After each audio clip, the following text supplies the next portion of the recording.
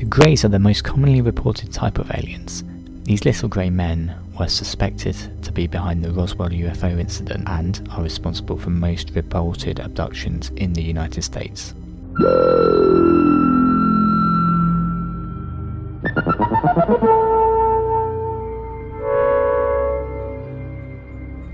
When you hear the word alien, you likely think of one of two things: the Greys or a Donald Trump speech.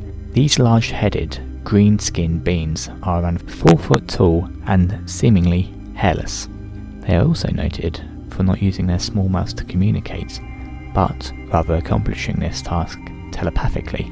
There are also several claims that the Grey species is split into two sections: the leaders, who appear more intelligent and are far taller, standing at 8 feet tall. They also appear to be the scientists and intellectuals of the group, and the workers, who seem to carry out the more mundane tasks of abduction and strapping people down to operating tables.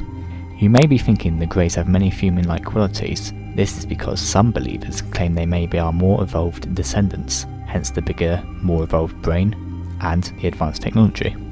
The knowledge of Greys has evolved over the years, over the course of several abductions. One of the most well-known cases of abduction is Betty and Barney Hill, in which the Greys took Betty and Barney on board their spaceships, where they performed experiments and then, after the event, provided them with a star map of their original location, which Betty was able to draw under the hypnosis. The Greys are popular in science fiction and have become the archetypical alien, probably because they were the first aliens to be introduced in the 1950s, when the popular phenomenon of UFOs started to appear on the scene, and as a result they have seeped into our minds and become the face of alien menaces all across our planet.